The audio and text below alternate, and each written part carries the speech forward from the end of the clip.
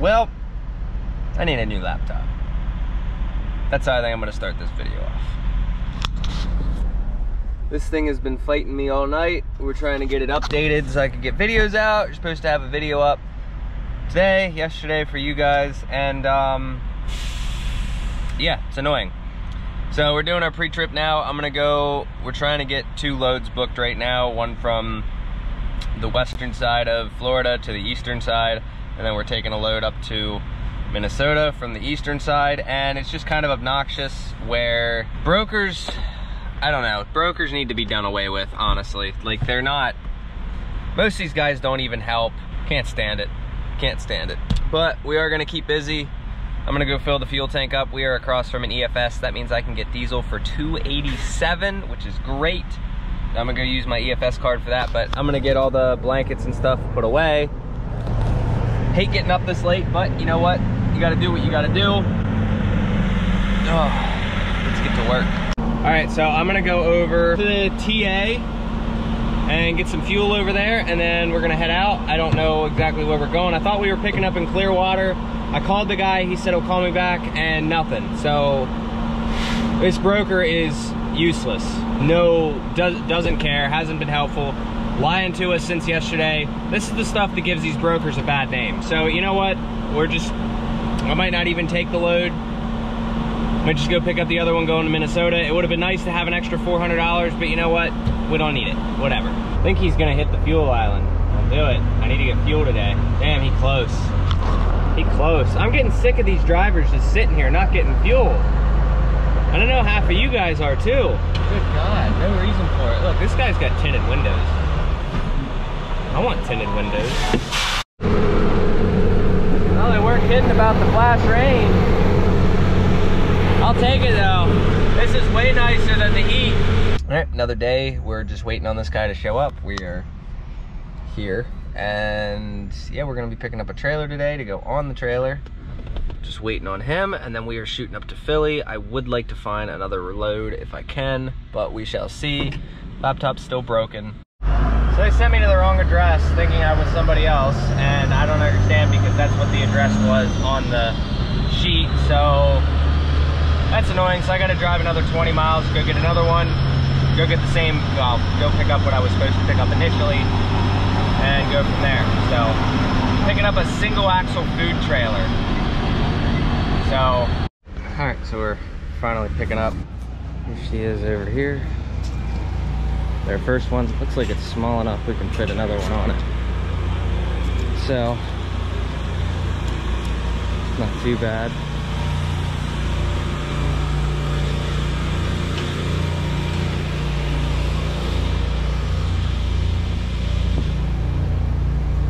Sweet. See how we can get it up on there.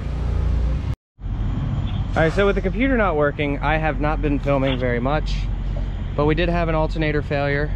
Better yet, why don't I put it on speaker? Which I have no idea what I did with my flashlight, which is down here. So the stud on the back of the alternator actually ended up breaking off and shorting out itself. So I ended up tearing this guy apart here, tore the whole alternator apart. You guys can see on the housing right where it started to short out, and then I used a stud with a nut on each side, and now we have charging alternator. So we're also using the factory regulator instead of the regulator that was inside. So I did get that done. We did get this thing loaded up. Sorry, I have not been filming at all just because of the fact that the laptop doesn't work and I'm kind of upset about it. So I know, and this is gonna be the last time you guys see the chains like this, so just leave that as it is. I don't need to hear any comments on it, but just know that we will be, I have figured these out, but these are so tight that I don't want to release them because I actually had help doing them. So other than that, driving down the road, one of the things came up. I had to fix that, get inside of it on the side of the highway, lock everything from the inside out. I thought it was locked, but it wasn't. So besides that, I don't think we've had any other issues. I'm ready to get driving. So I'm gonna get this thing locked away, and then we're gonna start driving. I wanna be home tomorrow. All right, so last night I showed you guys we fixed the alternator. I've driven probably 300 miles now. And yeah, so and end up replacing this. I did disconnect the battery terminals for obvious reasons, and I'm like, what am I going to replace that with? Because I don't actually have any wiring on me that is that thick. And then I'm like, I came back here and I'm like looking, and I'm like, oh yeah, I have a winch. So I know this cable might be a little long for this, but I'm gonna use this cable here. And then when we get back, I'll just get the correct cable. All right, so now we have a super long cable that is thicker than the factory unit. So I'm gonna pull the alternator off and show you guys kind of what I got going on and show you exactly what I had to do last night. All right, so there's a backing plate that goes around this, and then there's a tab here with a stud that comes out of it. And unfortunately that has finally, you know, corroded away, and then just, it was a whole big nightmare. So what I did was I took a bolt with a nut on both sides, and then that is where we put the connector, basically the wire was sitting on that. So that actually was a lot better, and we had perfect 14.6 all night, no issues. With the old setup, with that guy right there, we were getting in between 14.6 and 14.9 constantly back and forth. So I'm gonna go ahead, swap this wire out. Should be a quick, easy fix. So as you can see, this was all I had to make it work. This came off of my puller tool, the one that I used on the rear end back there. So basically just sandwich the connector in right there and then put the nut on the backside. It worked great. Obviously a temporary fix. I am gonna get a new alternator. This one is this should be under warranty. So I'm gonna go get the new one and then basically, you know, redo all of it so that it's done correctly, because this is just to get me home. I don't technically need an alternator to get home, but at the same time I would like to have all the other amenities and, you know, radio and headlights and whatnot. So let's get this done. All right, so there she is. I tucked all the wiring nice and neatly in here. Everything's back together.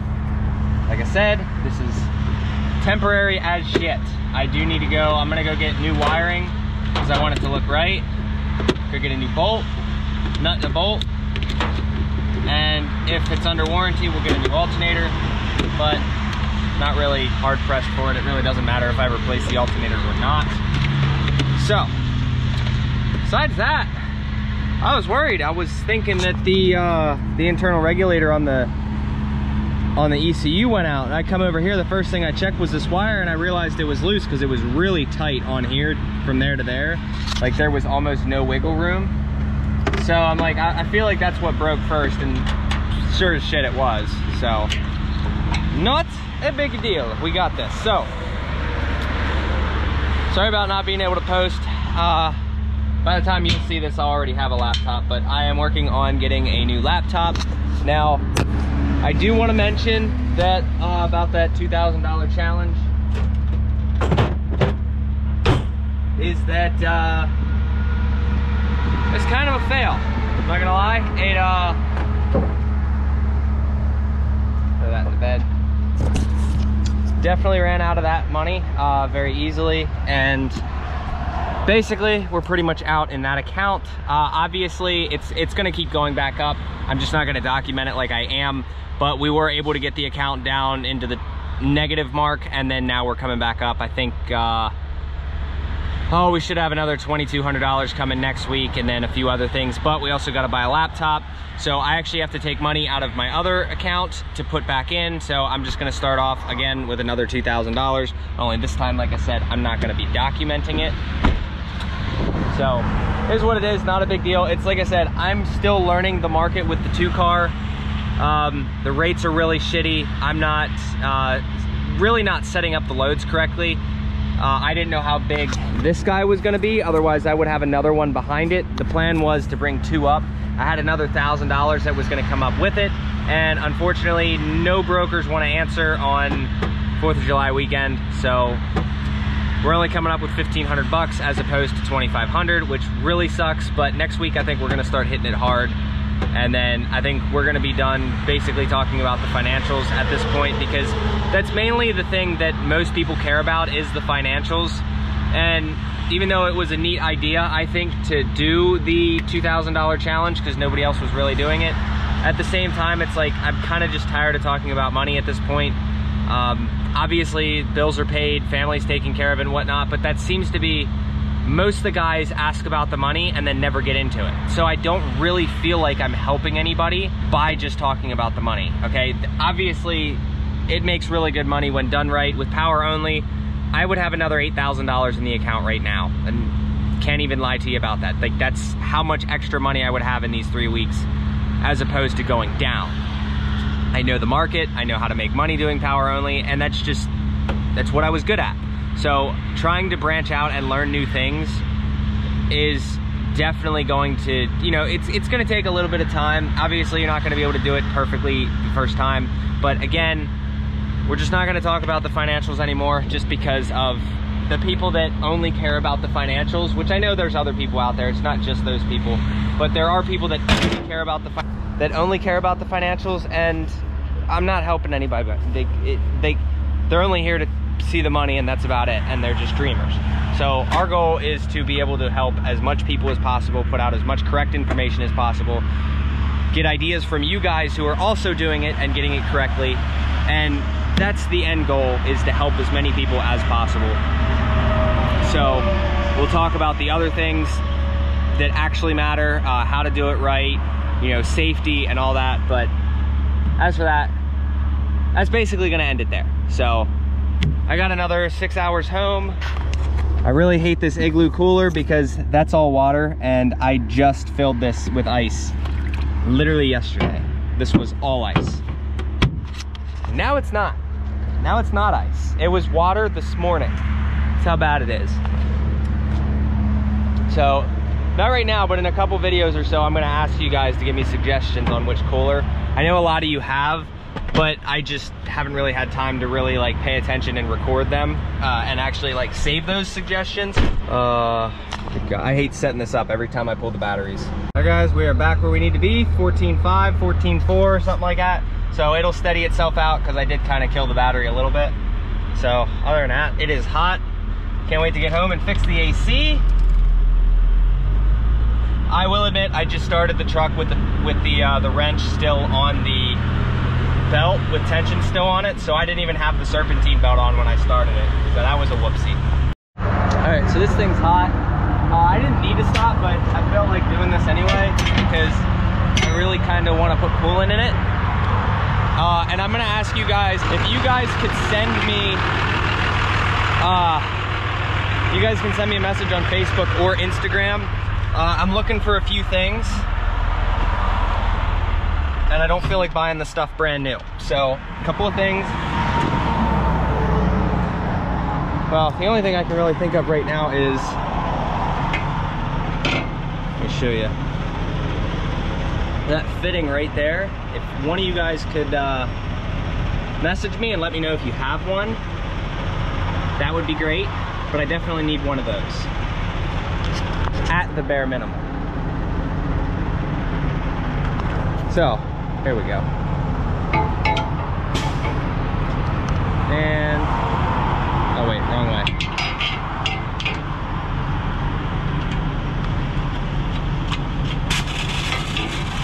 There we go. I gotta put coolant in it. It's a little hot. Got to like 215. I had it up to 230 on the 1 grade, but once you put coolant in it, it's fine. So I'm gonna do that quick.